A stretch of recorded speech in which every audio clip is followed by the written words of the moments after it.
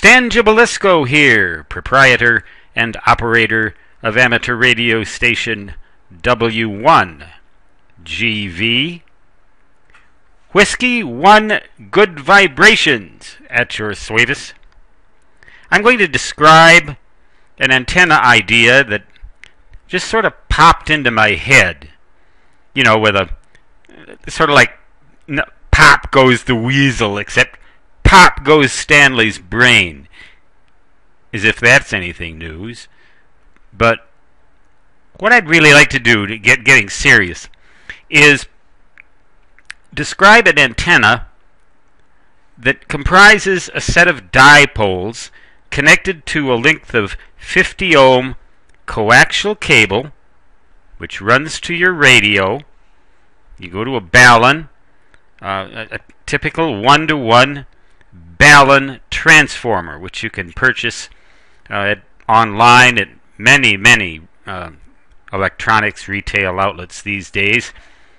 Just go to the back of QST magazine if you don't know anywhere else to go. Or you can go online and search for balun, B-A-L-U-N. Anyway, you know how to find them, or they'll find you. What this antenna comprises is a set of dipoles, and I've numbered them. Dipole number 1, dipole number 2, dipole number 3.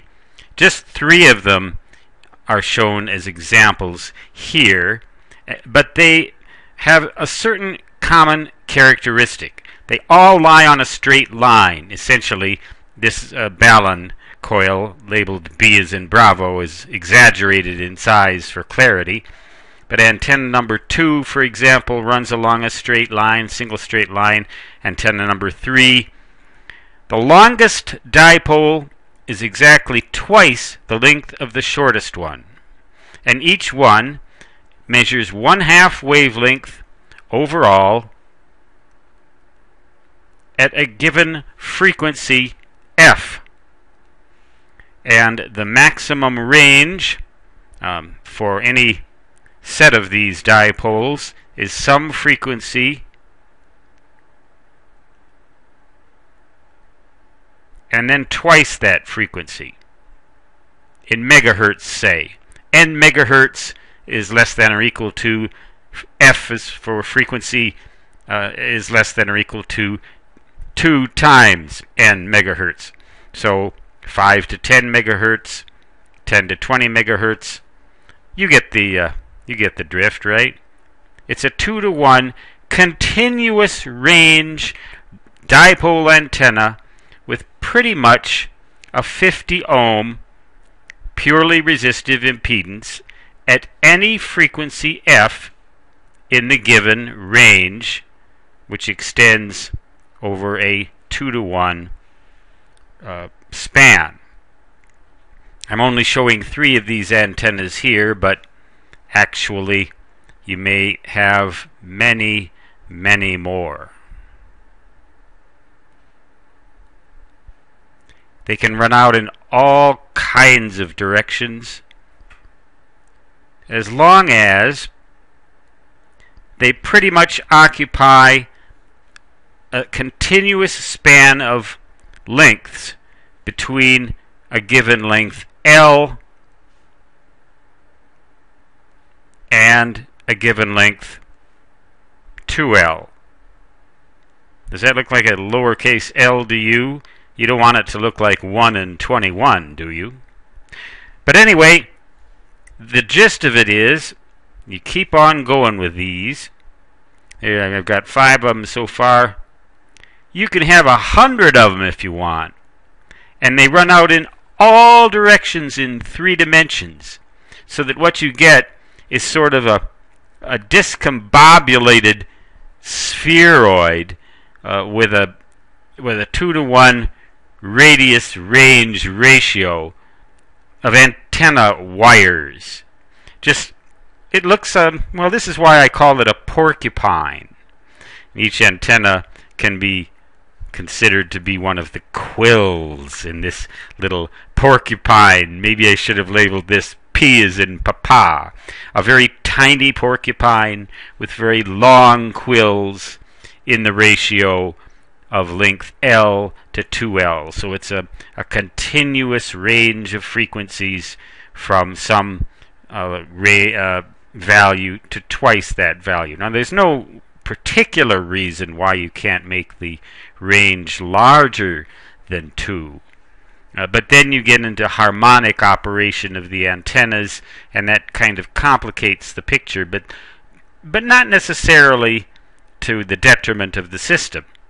The idea is to get a continuous, kind of a non-resonant antenna comprised of a great many little resonant pieces, all put together. It's like if you put together enough bricks in a random hodgepodge of bricks, but sort of in an organized random fashion, you'll get a really cool sculpture.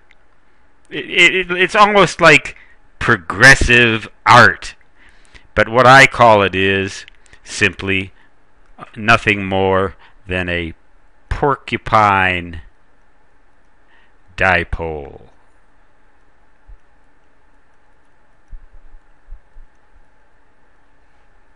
Now, porcupines cannot, contrary to some popular wisdom or popular stupidity, throw their quills, nor can this antenna throw its elements. But it can throw a signal out over the air. I've never tried one of these, and at HF it'd be quite a feat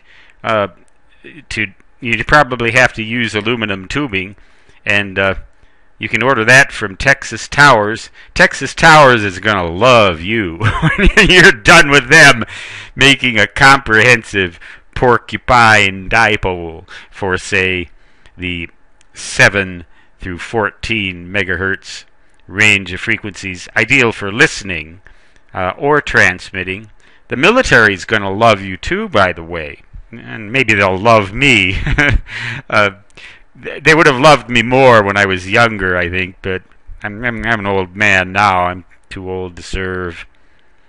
Unless they want to use me as a consultant. God, can you imagine using a weirdo like me in the military as a... don't go there, Stanley.